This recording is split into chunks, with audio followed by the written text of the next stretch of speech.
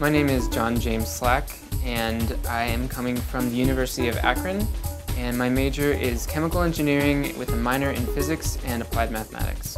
At NASA Glenn Research Center, I'm working on lithium-ion charge control technology. What most people think of as a battery is actually a cell.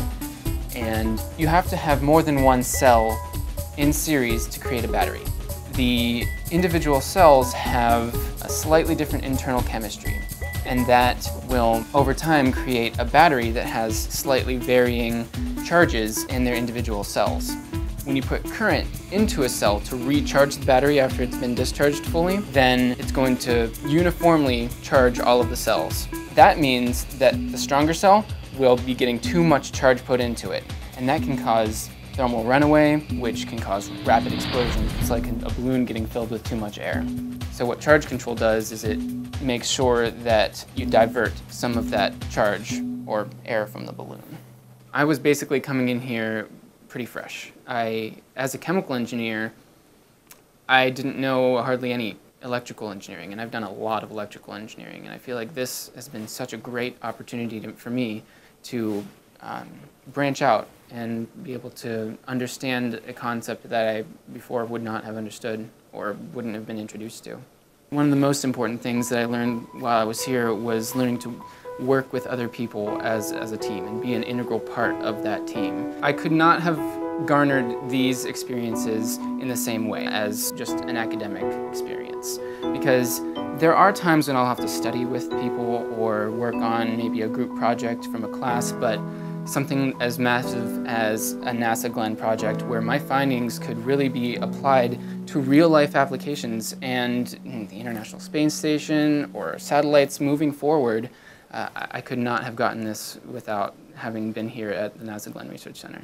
If I were to compare the semester that I've spent here at Glenn to a semester that I've spent in school, there's so much more that you'll be learning, and it's so accelerated because you're in working with professionals. There's still theory that we're using here. I've had to use a lot of calculus in the programming that I've done, and I'm sure that will help my schooling going forward, but overall I think there's much more that I've learned this semester than maybe even all of the years of college that I've had so far.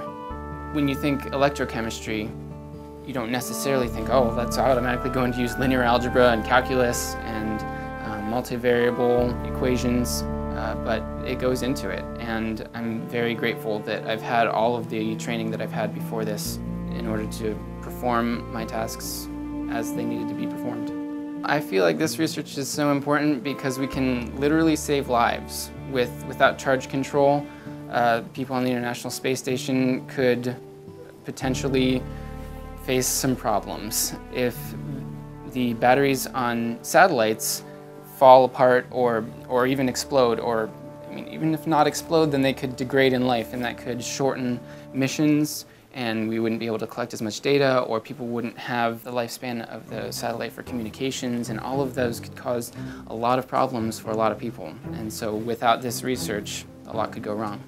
Having some practical experience before you're out of college is so valuable to an employer as well as yourself.